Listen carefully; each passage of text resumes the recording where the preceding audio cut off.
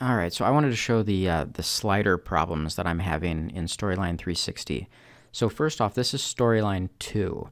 I built this in Storyline 2. It's a fairly straightforward interaction. It's a little complex to build, but the way it works is you click and drag, and as you drag, different kind of elements along this timeline or this process, whatever you use this for, will kind of come out from the sides, and there's a big slider that's hidden here, and you're moving through that slider.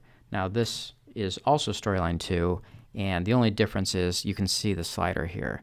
Well, I'm sorry, there's a big slider here, but this is a secondary slider using the same variable. So as I click and drag, that's going to move too, because I'm sliding through that. I'm sliding the slider, it's changing the variable, and it's changing this here. Now, I can click this and drag it up and down. There's no jumpiness. See, it's all nice and smooth.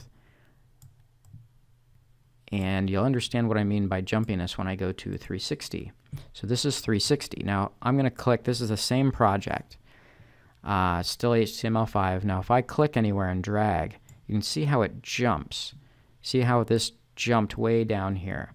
And you'll see in a minute why that is happening. Now, once it jumps, I can drag it around and it's fine. It's after the jump that's the problem. Now, let's say I click at the top of the thumb. You will notice that as I start to drag the thumb, I'm still at the top of the thumb. But as I reach kind of midway on the slider, see my cursor is now in the middle of the thumb.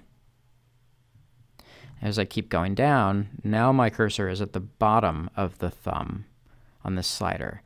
And if I go back to up at the top and I click the bottom of the thumb, see how it moves the top of the thumb down to where it should be. It's determining it should be under the hood of Storyline 360.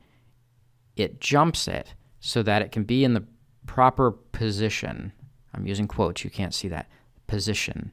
Now, as I drag, you can see it just still tries to keep itself at that certain spot. So that, whatever it's doing under the hood to keep you in the certain spot is causing a jump, which is just leads to a very poor user experience using the slider.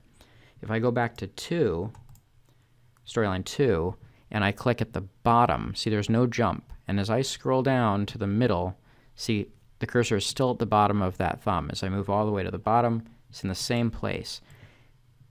That's a big difference between 2 and 360, is that slider will stay in the place that I clicked it, no matter where I drag it, no matter where it is positioned on the slider itself.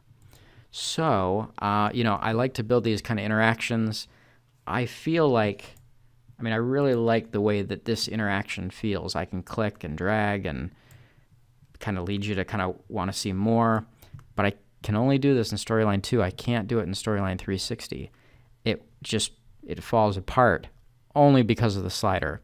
So I don't know if there's any plan to update this or fix this, or if it's considered a problem. I feel it was reprogrammed for whatever reason, and it's certainly not working the way I'd expect. So very interested to know if that's something that can be remedied, if that's something that could be fixed in a future update. So thank you.